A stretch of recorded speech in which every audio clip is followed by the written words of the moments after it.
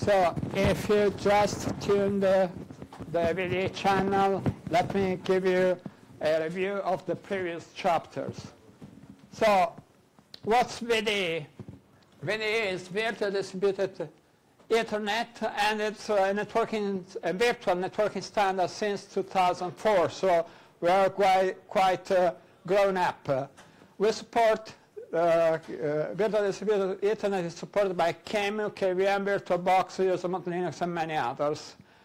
And in the last 2 years, 3 years, we have completely rebuilt all the code. We have recoded everything from scratch. And VDE 4, the new version, has many interesting features. But instead of listing the features from the slide, I think that we can see it in a more pictorial way. I've depicted all the items, all the entities as jigsaw puzzle tiles, and each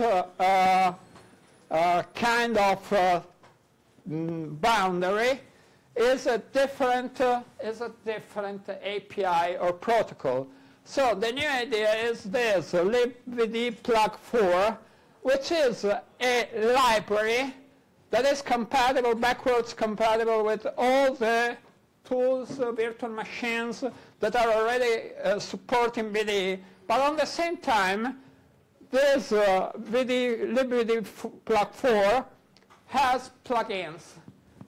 And so you can use VDE to create virtual networks using very different technologies. In my mind, this kind of libvd4 library is something like the SFP, the small form factor pluggable socket. You mean in your physical switches, you have this kind of ports that can have some kind of transceivers that adapt this general purpose port to your needs, either copper or fibers or whatsoever. Translate this concept from the physical world to the logical world, to the virtual world. And what you get,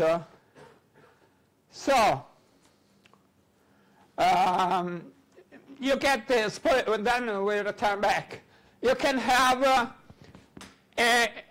plugin that can be connected to a virtual switch. You can have a plugin which is a hub. You can have another plugin which is a switch. Or you can have a plugin which is null, like DevNull. It's very useful, like DevNull, because you can use this plugin to change the behavior of different tools. And you can have a plugin which is a top plugin, so you can connect the virtual world to the real world, to the running operating systems, by creating a virtual top interface.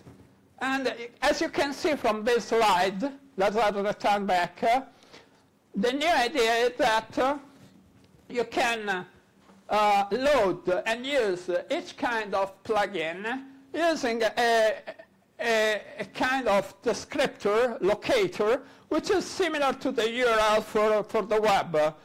You have the technology and a description, parameters, which are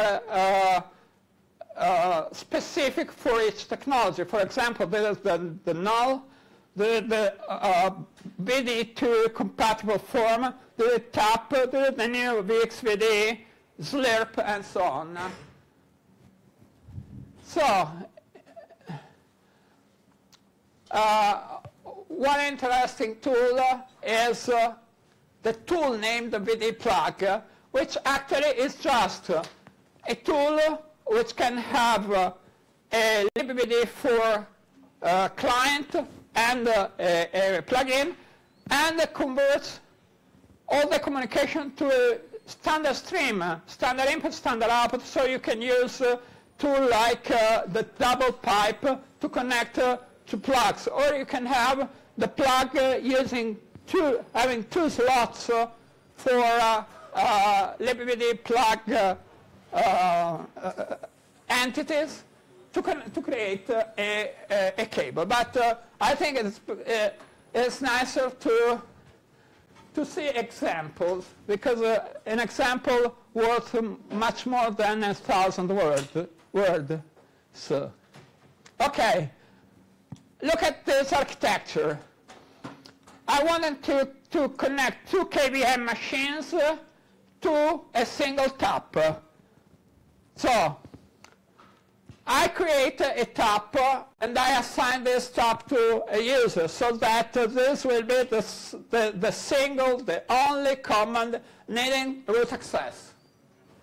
Then I connect the tap to a plugin, which is a switch. And now I have a switch which is represented by this path. And then I can run as many KVM, KMU, VirtualBox machines connected to that switch, just by naming the name of the switch, the path of the switch, and this is the architecture you have. Okay, so let's go on. We have much more plugins. You have plugin that gives the input to a program. We have a plugin that runs SLIRP. SLIRP is an emulator of network. So using SLIRP, you are connected to the internet, but all the connection, all the network traffic coming from the virtual world appears to the world as if it were generated by this process.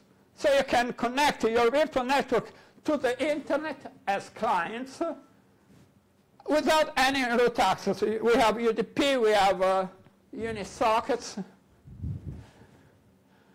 For example, I want to run a KVM machine on my Linux box here, and I want this KVM machine to be connected to the world using the networking of a remote machine where I have just user access. I have no root access.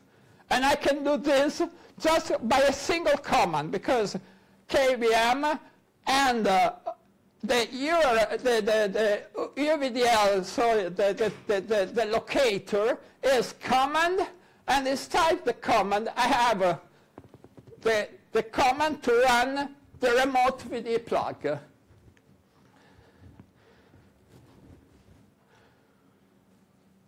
VxVDE is a very nice tool because it creates local area clouds.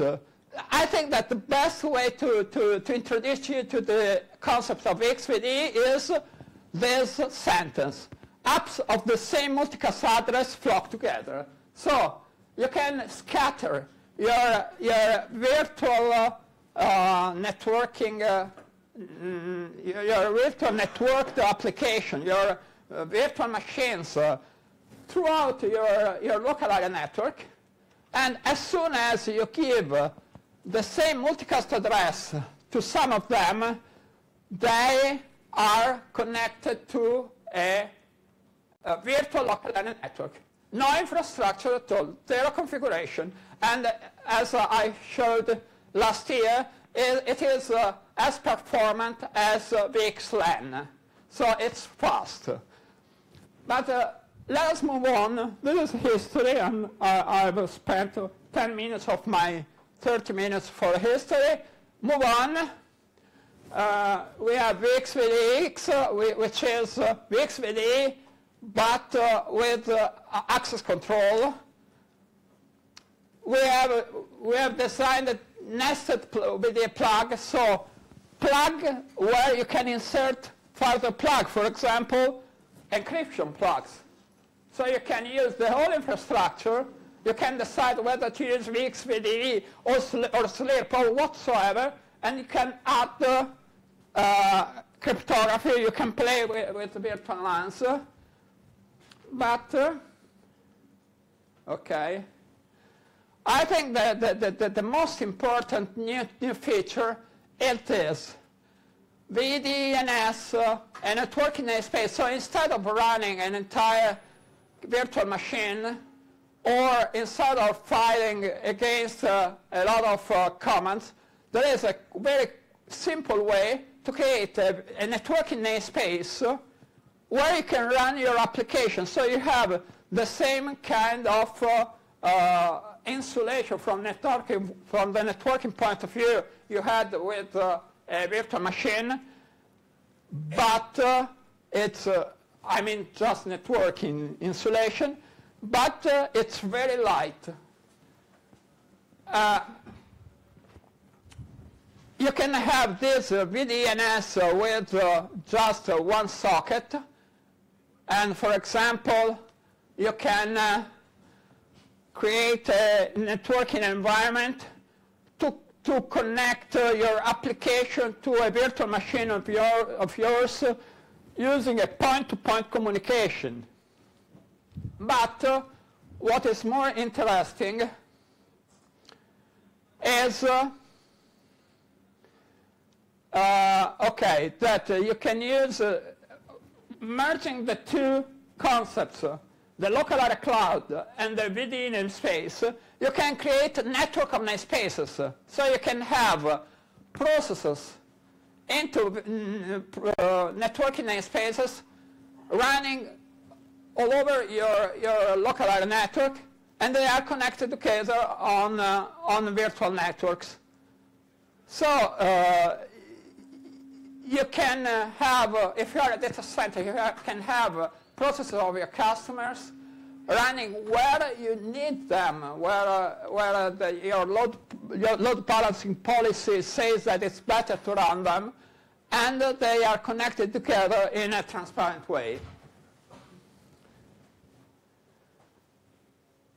But as you can have VDNS with one socket, you can have VDNS with multiple sockets.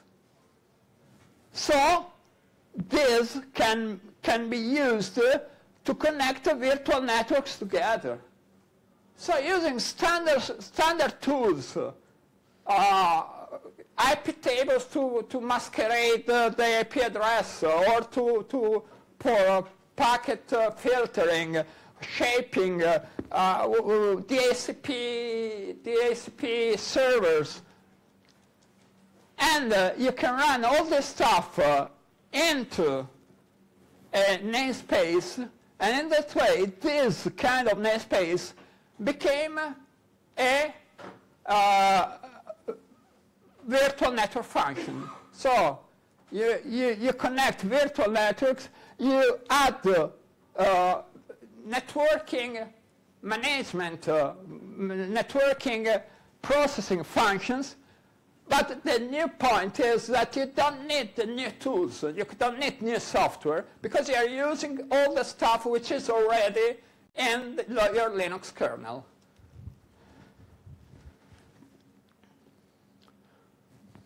This is a kind of an example.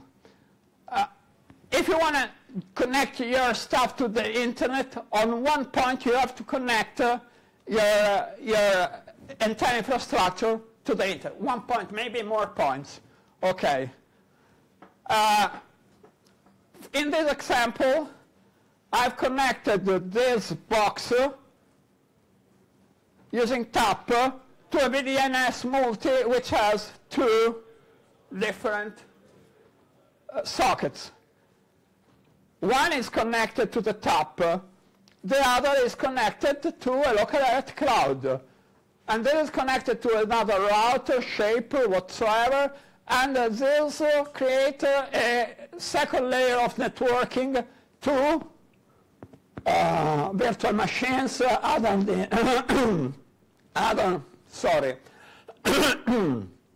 namespaces, or what you want. So,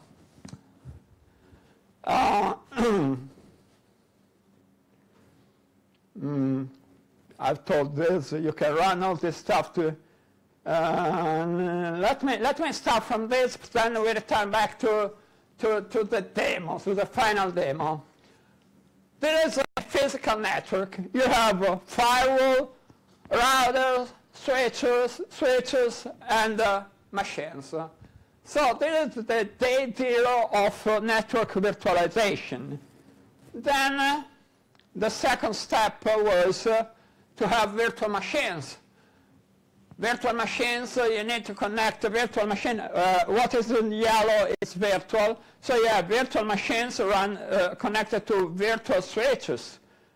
Our old VDE switch or vStack or whatsoever are virtual switches. Into a Linux box, I put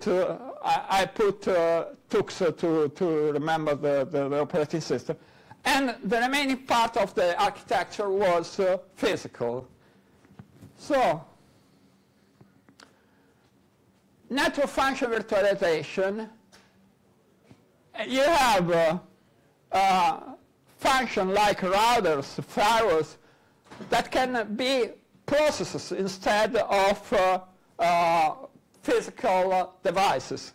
And this is a step towards generalization, maintainability, because you can update this, the firmware, let us say in this way, of this router in a very simple way. It's a general solution. But the further step is to completely decouple the physical structure from the logical structure. All the switches, there are switches in the physical world which are completely related to the switches in the virtual world. You don't have any virtual switch at all because they are distributed. VDE creates the local area cloud. And so you have the firewall, which is a virtual network function running on a namespace. A router, which is another virtual network function in another namespace, and you have namespaces and virtual machines scattered all over your data center. This is the point. So, I have the slides. I could try to do it live. So I get the risk of demos. So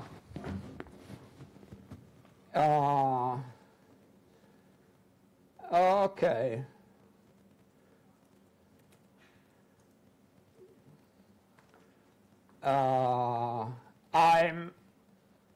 Oops.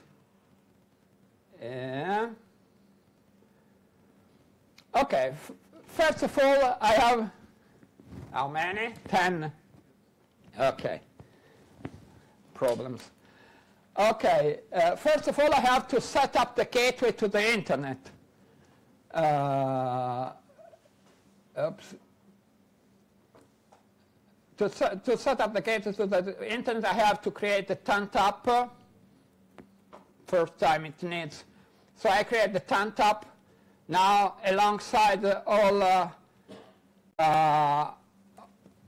my interface, real interfaces on my laptop, there is TAPR.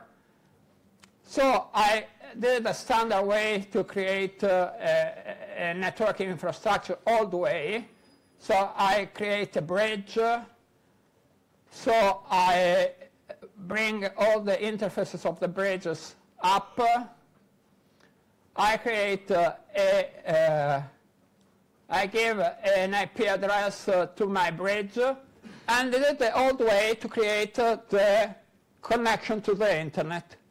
From now on, I'm working on only using VDE, and you can notice that because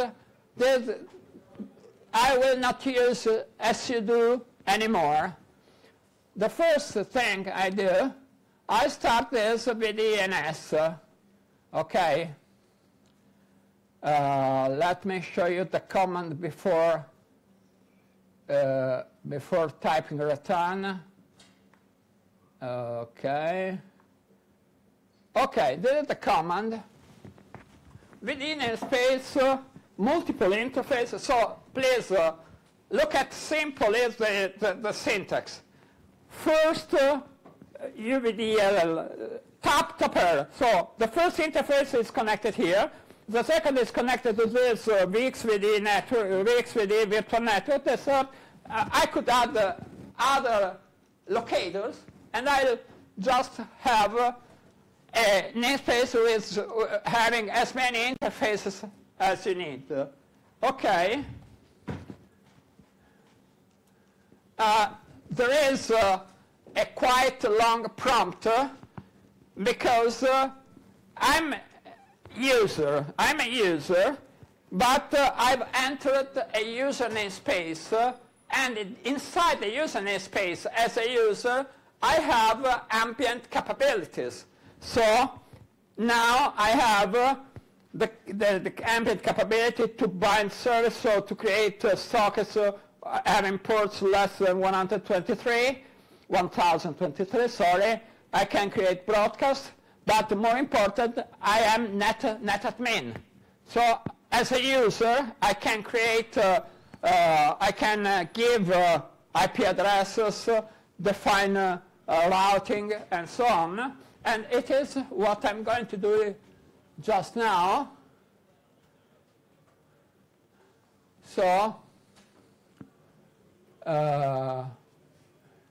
as you can see inside the namespace, I have just 3 VDE networks. This is connected to the top. This is connected to this network. This is connected to that network. Now using standard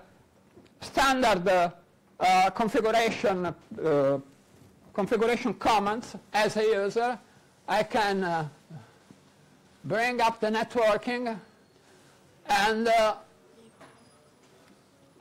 okay, it is working. I can ping my bridge, but now I can use the standard stuff, and this is the simplest example I have in mind. So create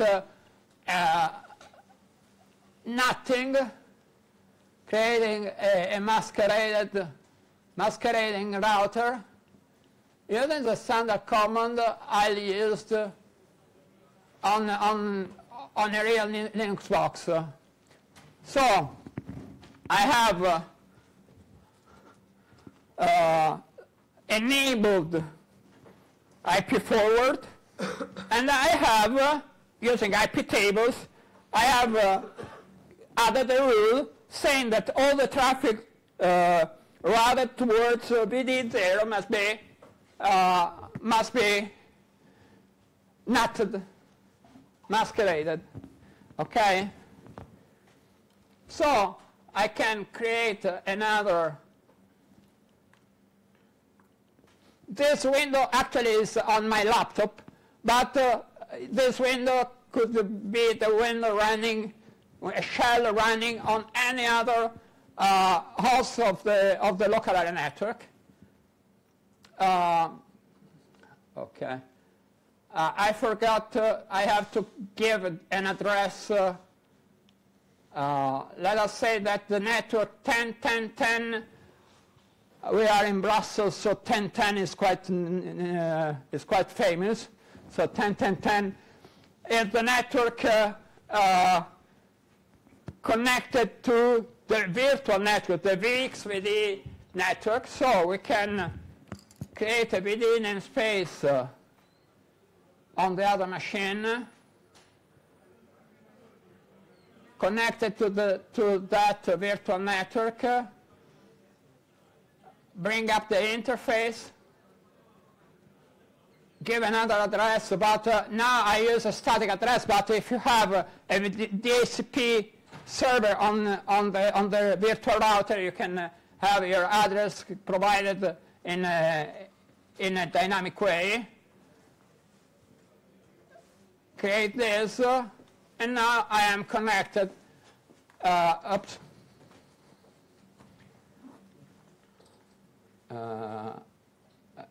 Here. Okay. If I have just one more minute, let me see if actually maybe I'm not connected with the entire machine to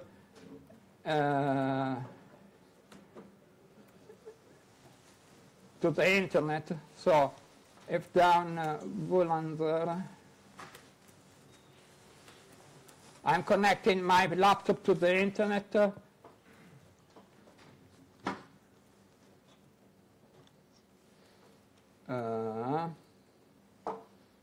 I hope there is Wi-Fi available here. Okay.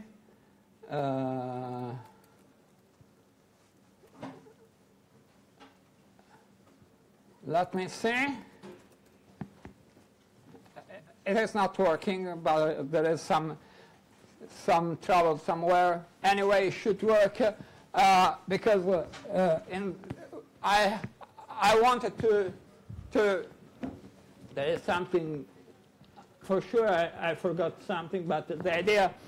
I was on an internal machine. I had to cross this and entering the network. I can assure you it works. And in this way, you can have the gateway to the internet. This is the only part in which you need to be root. All the other stuff can be implemented, can be logically implemented as user. Okay, that's all. Are there questions? Time for one question.